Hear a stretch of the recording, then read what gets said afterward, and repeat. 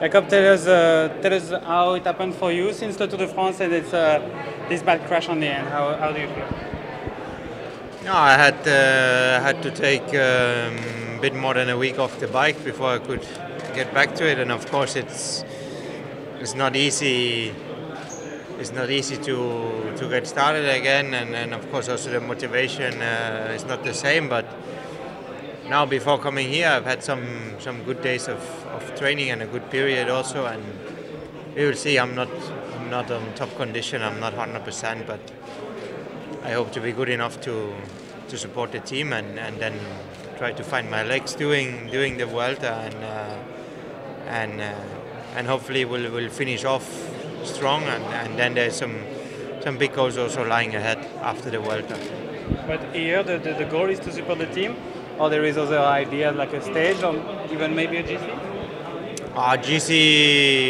GC normally no.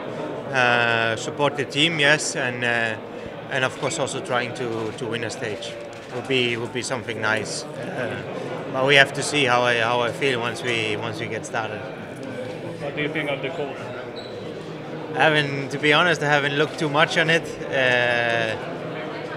It's like always, Vuelta is always very difficult and a tough stage, a tough parcours that they make. So it's for sure going to be a difficult Vuelta, but on the other hand, I think that also gives a lot of opportunities for one like me for trying to win a stage. That will be also a first big test with Miguel Angel Lopez working together in the team. Yeah, it will be the first time we race a Grand Tour with him, so we see how that will go. But I'm quite convinced that it will be good, and I think he has a good chance to make a strong performance. What kind of goal